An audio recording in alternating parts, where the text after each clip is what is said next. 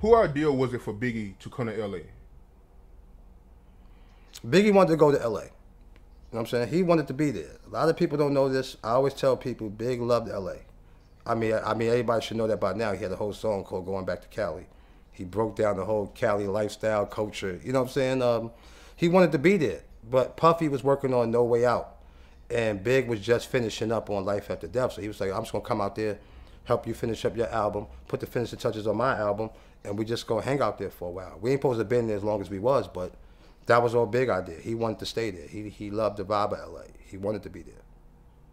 So the whole rumor that Biggie wanted to go overseas, that wasn't true at all.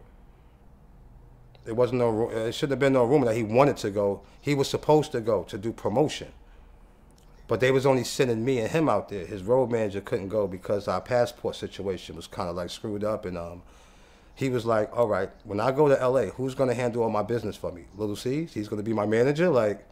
So he did everything in his world to not go, like telling Puff like, "Yo, can I cancel that? Like, I don't want to just go out there with just me and C's." You know what I'm saying? Like, and me working, like, who's gonna like really overlook everything I have to do out there? So he didn't want to go with just me and him. So he was like, you know, let's find something to do where I could stay. I would work. And the time he stayed, that's when he did the Benjamins remix, and he did the Victory verse. He did all that around that time when we were supposed to went to London. So that's why he was supposed to be there for work, but he didn't want to go because they were just trying to send just me and him, and he couldn't take a manager with him because all our homeboys' passports and situations, you know, wasn't situated for everybody to travel overseas. So he wound up just telling Puff, can he cancel that, and he'll sit back in LA and do some more work, and that's what happened. Out of curiosity, was it anybody in Biggie's ear telling him not to go to LA, or everybody was down with going to LA? I mean, yeah, it was some people saying it's not a good idea for us to not be there, for us to be there. Yeah, we was getting that from some of our friends, some of our friends in the industry. You know what I mean? It was like, yo, I don't think it's a good look for you to be out there. But, you know, Big was his own man. And, you know, we all kind of followed suit the way he wanted to do. Big was the boss. None of us was here. None of us would have been in that position we was in if it wasn't for him. So it was always his call. You know what I mean? And he wanted to be there. Point blank, period. How long was y'all in LA? For about 2 months, almost 2 months. How was it out there? It was love. It was love. We was all over the place, having fun, partying, going to eat, going shopping. You know, it was just all love. Every now and then, you know, you would get somebody yell something.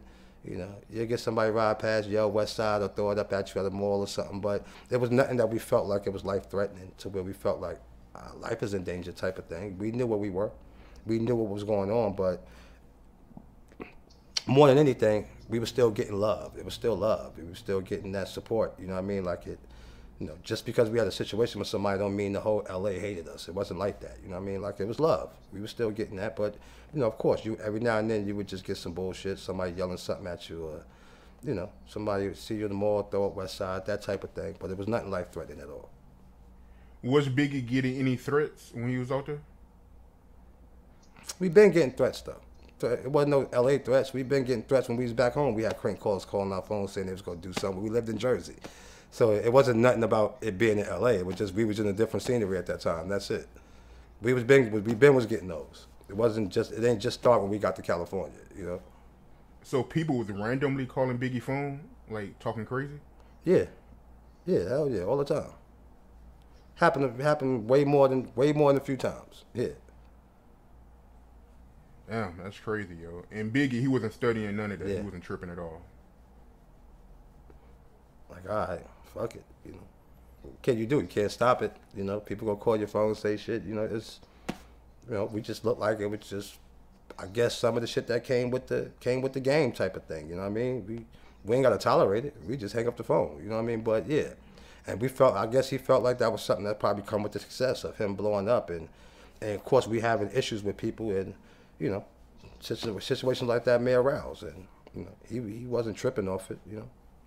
Right. So yeah, man, I guess we can kill that theory, man, because you know, I'm pretty sure you heard this, people trying to blame Puffy, saying that he forced Biggie to come to LA, so Biggie wanted to go to LA himself, so we can kill all that then. So yeah, definitely. Big was out there on his own. You know what I mean? Like, you know, of course, like I said, everybody knew what was going on, but Biggie wanted to be there. He loved the weather. He loved the weed.